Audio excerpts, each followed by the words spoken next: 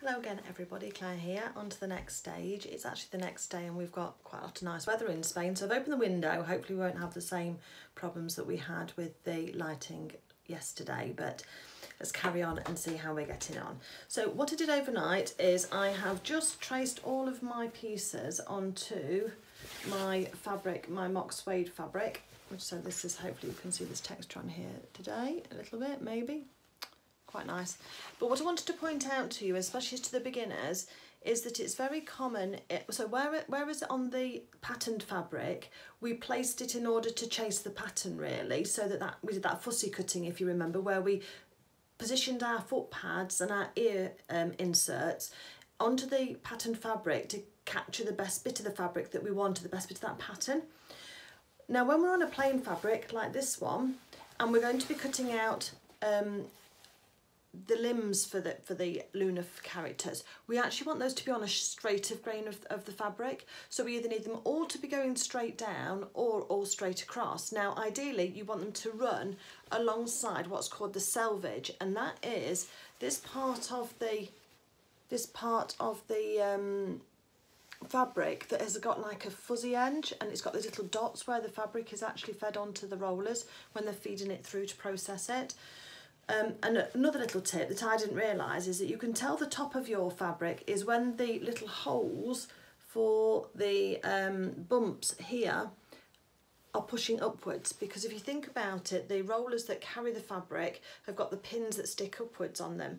So it would make sense that the top of the fabric is pulled through so that the holes appear as if the spikes are going through. So if you look at the selvage, sometimes you can tell from the front and the back. If it's difficult to tell the difference, you can always use that as a bit of a clue, and that's helped me out of a fix once or twice actually, knowing that little trick. So just a little trick to pass on to you. But if you look on here, all of my, so you can hear me still, all of my things apart from the tail look have been put north to south alongside this bound selvage. So I was just pointing that out to you. And if you look here as well, we've got this mirroring going on. I've got two left and two right of the arms, and again on the legs I've got two left and two right. Sorry, you can't hear me when I've got it above me. So what I'm going to do next is I'm just going to cut these out. So if you're a beginner, doesn't matter whether you're cutting out clothes or you're cutting out home decor products, you wouldn't cut them on the diagonal. So let's just use this again. It's called on the, we don't want to go on the bias for these things. Some things you do, but for these animals we don't. So again, here we've got a very nice little selvage, which is the ear fabric that I used for my Wilhelmina mouse. So we've got a straight of grain going across. Now there's the warp and the weft, and I must admit I don't actually remember the difference. I know one goes left to right and one goes top to bottom when you're to the selvage. For me it doesn't matter too much. I just remember that all of my pattern pieces should run north to south along the selvage edge like this. So even when we fold the fabric up, we still use that selvage as our guideline then to place all our pattern pieces, so you place everything this way down. Okay, if you're struggling or you've got a border print fabric, you can put them across this way too, but you try and keep them all the same way on your pattern piece. So if you're cutting a front and a back of a top, say, you wouldn't have one going north to south and one going east to west. You'd have them all going north to south if you can do. The reason being is that on fabric it's very stiff this way and it's very stiff that way because the fibres are so strong.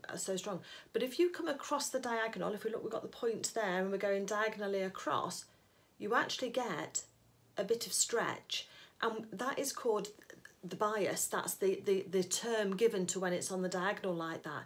And sometimes we want a bias cut skirt because we want those folds to fold really nicely.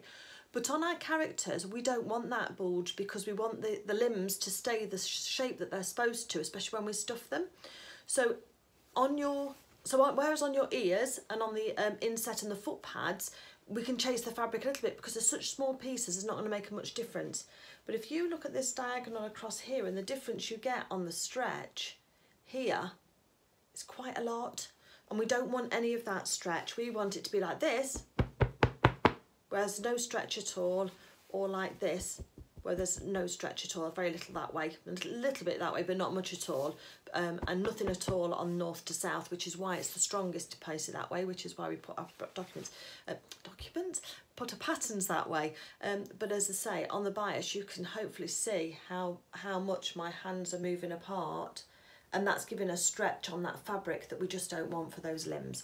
So another little top tip when you're cutting out your fabric is to make sure that you're cutting it straight of grain, north to south and on the selvage ideally. If you can't quite fit it that way, you can go east to west, but try and do that. But definitely keep your pattern pieces so that they are north to south or east to west. They're not going sideways like that, because that's when you're going to get your stretch, and we don't want the stretch on those pieces.